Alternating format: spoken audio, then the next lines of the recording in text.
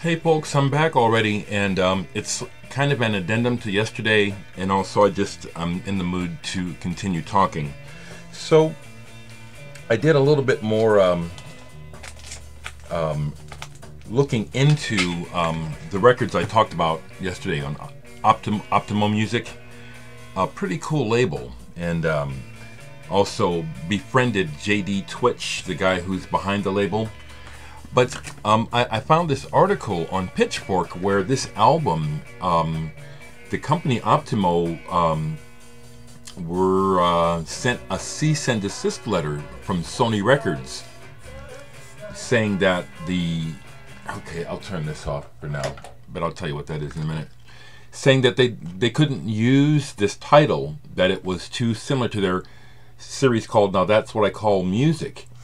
And apparently Sony won, and JD had to change the title of this.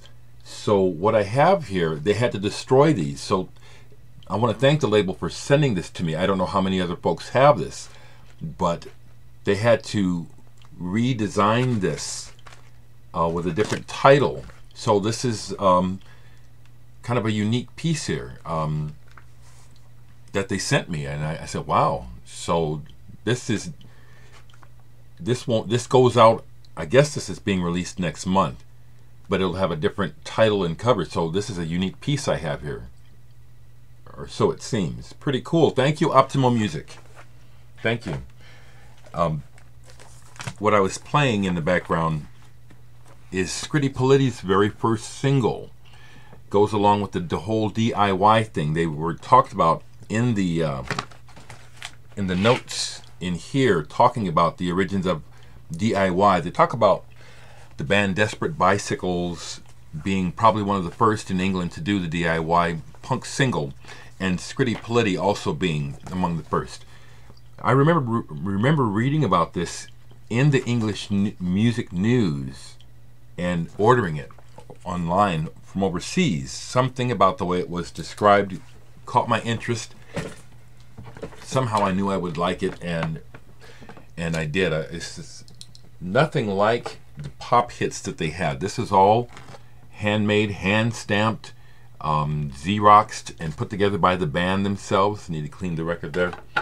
But unique songs, scratchy.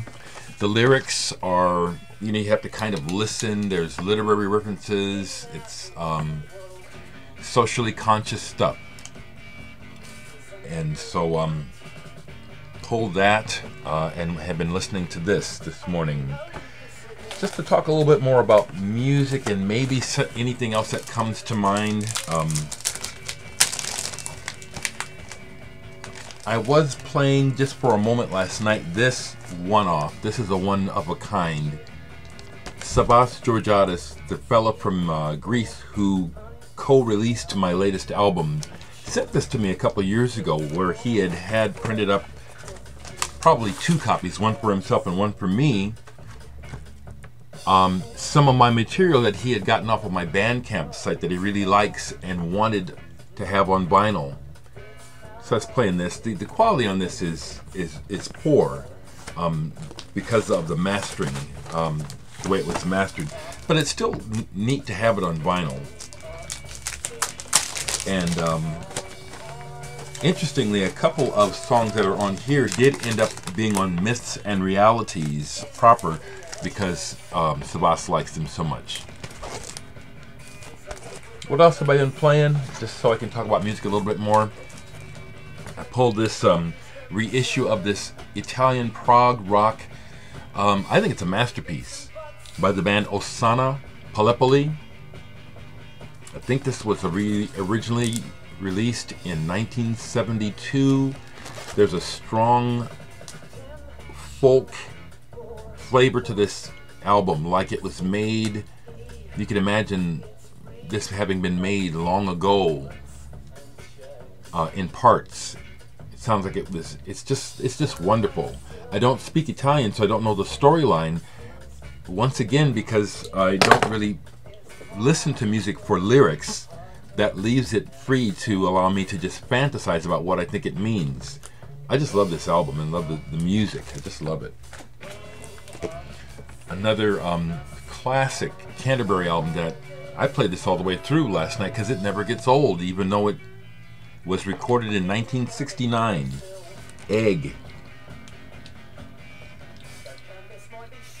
Folks that know about progressive rock music, if you really know anything about progressive rock music, you know about Egg, you know about Dave Stewart, Mont Campbell, Clive Brooks. Three-piece, keyboard-oriented. I don't.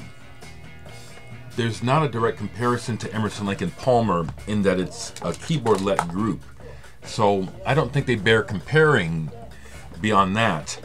But if someone were to ask me to name the band that I think is tops when it comes to like a three-piece prog, it wouldn't be Emerson, Lake and Palmer. It's Egg. No diss to Keith Emerson. I just think this music is more original to my my sensibilities. Fantastic album. A collector's item too. Listened to most of this last night. A various artists compilation from the Schematic label, which no longer exists, but it was an electronic music label. Dino Felipe had some releases on this label. I collaborated with him. Otto von Schirach is someone else on here you may have heard of. Who else on here you may have heard of? This is Matmos. Really enjoyed this. Name of this is House of Distraction. Really enjoyed this last night. I was doing a Canterbury trip a little bit last night, you know, which led me to playing the Egg. I started with Bill Bruford, who is not Canterbury himself, but Dave Stewart, the keyboardist, who I associate with the Canterbury sound, was in Bruford's band. And this is a wonderful album with Annette Peacock on vocals, Jeff Berlin, Alan Holdsworth. Everything about this album is wonderful. The first side plays like a suite to me, like it's all connected. Then I got into National Health again. Dave Stewart, keyboardist, prime composer on this album. Just fantastic. Just one of the best progressive rock albums, in my opinion. This is just fantastic music. John Greaves on bass and vocals has a lot to do with the magic hair, as well as Pip Pyle on drums, who is no longer with us. Pip Pyle first came to my attention through being a member of Gong in the early days. Another National Health Canterbury related album is Alan Gowan, Phil Miller, Richard Sinclair, you know those names, and before a word is said, Trevor Tompkins. In some ways this could be considered a Gilgamesh or album. Gilgamesh, again, another band that I associate with the Canterbury sound. This is wonderful. It's really quite jazzy. Before a word is said. Those got played last night. What else is sitting out here? I had played this because I'd run into the main guy from this band at my show Friday night in Omaha. This is Porn and Merdsbo, a collaboration. Album is called And the Devil Makes Three. Porn, the band, is led by Tim Moss, who is currently managing Faith No More. He's not just their road manager; he is their manager. He's from Omaha. He's a friend. He showed up at my gig Friday night. I had no idea he was in town, and he was just in for a day. Headed to South America the next day to continue touring with Faith No More. But this is his thing. Grunge, noise, dark, and I listened to this all the way through. I love both of their bodies of work. Particularly, I like Mertzbo, you know, master of I don't know if you call him a master. It's just a way of giving him props for what he does with electronics and noise. Brutal noise. This is very good. Horn with Mertzbo. Tim Moss, my friend. It's his band. Really enjoyed that. What else is sitting out that I haven't shown? Okay, I had this out. Haven't listened to them in a long time, so I pulled this. Deerhoof, Offend Maggie. Now, when this came out, it was poo-pooed in the press. You know how they do oh, this is their worst album. Oh, this isn't compared to this, that. And at the time I was agreeing, but listening to it with some time passing, you can see that the band was trying something a little different on this album. And it's good. You just have to just fall in with what they're trying. It's great. Ben Maggie, Deerhook. And then this is another Canterbury-related album that's just classic. Henry Cow, Concerts. Robert Wyatt is a guest on here. They do Little Red Riding Hood Hits the Road from Robert Wyatt's Rock Bottom album on here. Live version. It's fantastic. Excellent. Henry Cow. Good music for the mind and for the intellect as well as the spirit. You know, so much music and so much culture is focused on sex. And ain't nothing wrong with that because that's how we got here. But for God's sake, it's like we really seems like large parts of our focus is merely on that, sex. I'm there too. However, because of who I am and my personality and the path that I'm on, I need music like this to help me maintain, because I'm not like a lot of people where my focus is on getting sex and all the convoluted madness that goes along with it, you know. I just am one of those unfortunate people who has not had a lot of good experiences with trying to be in good, intimate relationships with someone. They've mostly just been very irksome, and I think it's mainly because of my head, not other people, you know. Understand what I'm saying? It's me, you know. We're supposed to hook up, but it's just so convoluted and crazy. So I seek out music that helps me sublimate, you know. Seriously, I do, you know. I'm not sitting up here listening to sex records all day, focusing, you know, on that, because it'd make me crazy. So I find other places to go, and this music does it for me. Last thing I think I'll show is this album by BBJR, Bob Bucko Jr. Kind of an outsider folk artist who I became familiar with a couple of years ago and have played with live. This is his album called How to Fuck All Your Coworkers in One Sitting on Capture Records. Real basic anti-pop, anti-industry approach here. And the record is like that too.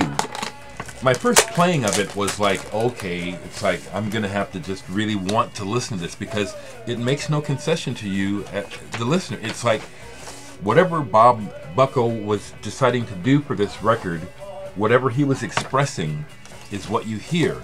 And you bravely get with it or you don't.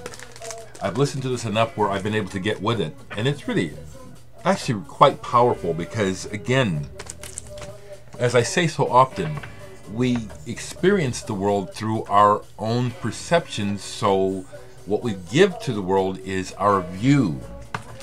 And it's mostly not shared. We just assume that everyone is kind of on the same page. But this is a good example where the artist is really showing you or just giving you what's going on inside of him. And it's you can try to get with it or miss it altogether. Compelling stuff. Bob Bucko Jr. I'll be playing a show with him actually in 2 days here in Omaha. I have no idea if anyone's going to come to the show. It's at a place I've never played at. It's at an art supply store. So, but I like stuff like that. House shows, stuff that's off the grid.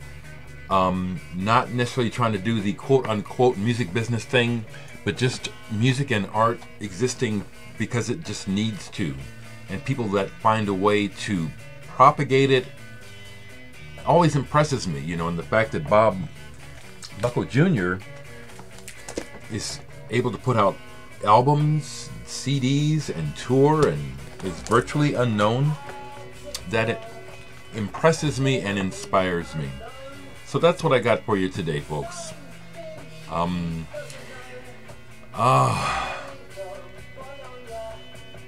Just power to the BC. There are a lot of folks who I haven't watched in a long time, and you know, I do. I'm neurotic about that. I feel a certain amount of guilt, and it's like I just have to let it go. It's like I just have to do my thing. But honor and respect to all members of the BC. Honor and respect to all of you. All of you.